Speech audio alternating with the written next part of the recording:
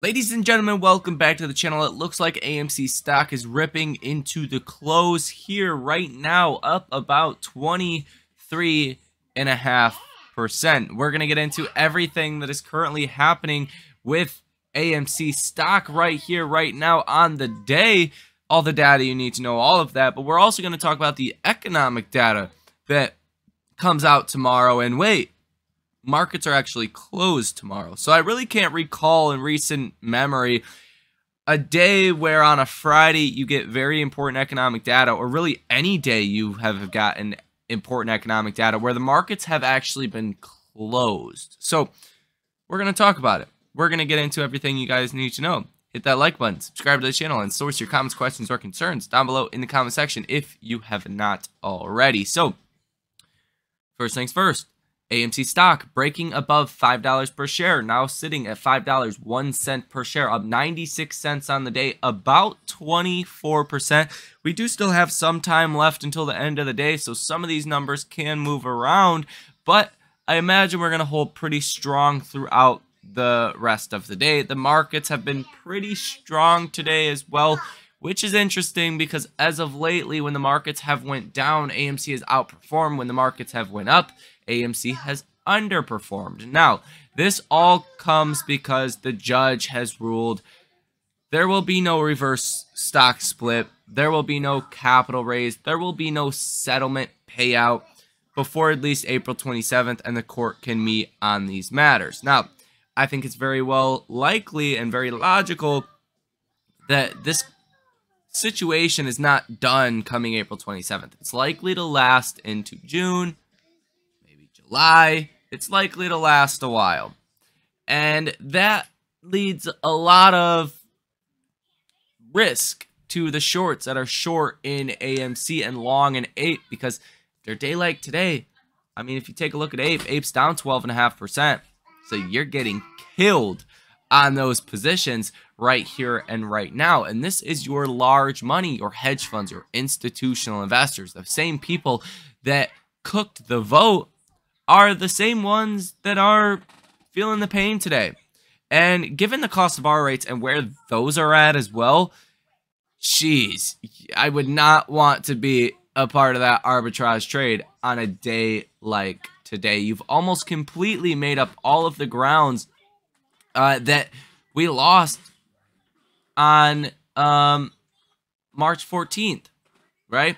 We opened and hit a high of $5.50 on March 14th. We closed at $4.64 on March 14th. So you're above that low that we've seen by quite a bit on March 14th. Not quite at the highs, but you are making your way to those levels. So things look pretty good right now. The volume is elevated as well, sitting at almost 81 million at the time of recording this video. So this is not a low volume rally. This is very much a mid volume kind of rally. Not to the point of, you know, getting shorts to cover on their short positions, hundreds of millions of shares trading hands, but you are pretty decent. And that does go to show, you know, people are actively buying AMC. That's a fact. And I would think a lot of hedge funds are also trying to hedge out those positions as well. Now, we'll come back to kind of this here in just a second. The last thing that I want to talk about is the key technical levels. On that upside, 50-day moving average. This purple line is going to be the next level of major resistance. After that, the 100-day moving average, really, you could call it about $5.50 per share is going to be the main zone, in which if you break above that, things can get very squeezy very quick, but you're going to have a lot of resistance around that level nonetheless. Now, AMC is at $5.02 per share, so you're getting up there. Now, on any downside move from here, $5 per share, you want to watch that as support. Under that, about $4.50, that's going to be key, and $4.75. All of those going to be key support levels if you do take a turn to the downside. Now, let's talk about what happened in the markets today and what we can expect for tomorrow, and then we'll circle back to AMC and go over all of the data that you need and want to know. So for today, you had initial jobless claims I covered this in the last video, but we'll talk about it here again. Came in at 200,000. You were came in at 228,000. You were expecting 200,000. So worse than expectations. But what have we seen recently? The JOLTS job openings came in well below expectations. You were expecting 10.4 million. It came in at 9.93 million. Much worse than expectations. You also had the ADP employment report, which was about 45,000 jobs less than expectations. So pretty bad there.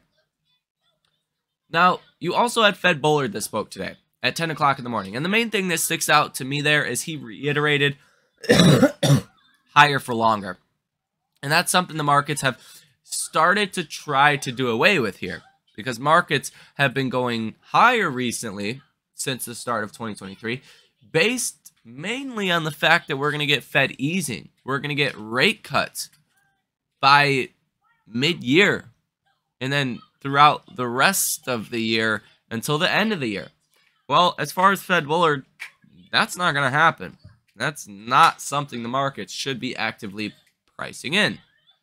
Now, for tomorrow, 8:30 in the morning, keep in mind, markets will not be open. So coming Sunday night, 6 o'clock, when futures open, that's when you're going to see the first initial reaction off of these numbers. And then on Monday, you're going to get the full reaction off of these numbers. The unemployment rate expected to hold steady at 3.6%.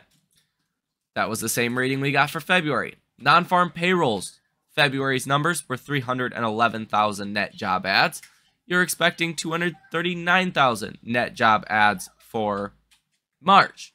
Now, you haven't seen the estimates come down at all recently, even though the other job metrics that we just talked about came in well worse than expectations. So the markets right now, they're looking at job numbers, not in the same way that we were looking at them in 2022. In 2022, if you've seen good jobs numbers, markets sold off. If you've seen bad jobs numbers, markets rallied. It's the opposite of that. There's a more normal correlation now where bad job numbers are bad for the markets. Good job numbers are going to be good for the markets. So if the unemployment rate goes higher and the non-farm payrolls go lower, maybe substantially lower from here. Maybe you come in at 150,000 job ads or 120,000 job ads. That's not going to be a positive thing at all, and it's going to set you up for a very big move. Now, it's interesting, though, because we are not trading tomorrow.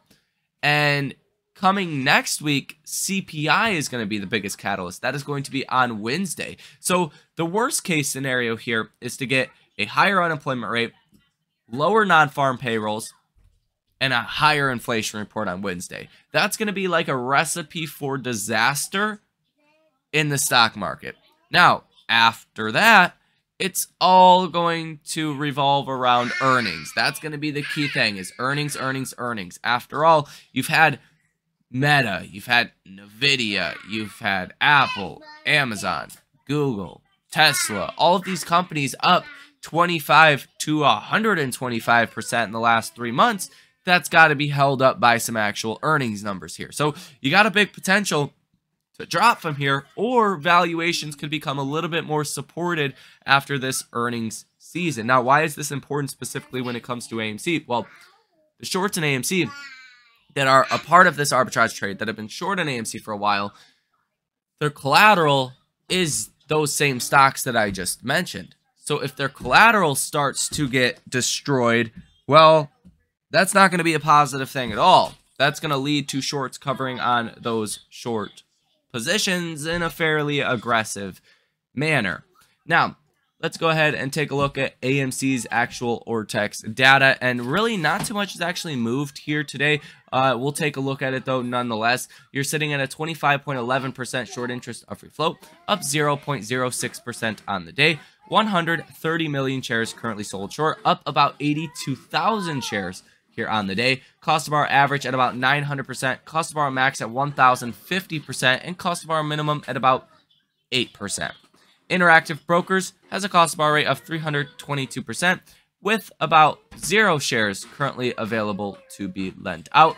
I think the weirdest thing on the day so far is the option activity. You've seen a lot of it on AMC. 204 orders, totaling $62.27 million. Positive order value of 0%. So you have not seen a single institutional option trade on AMC today that has been bullish. It's all been bearish.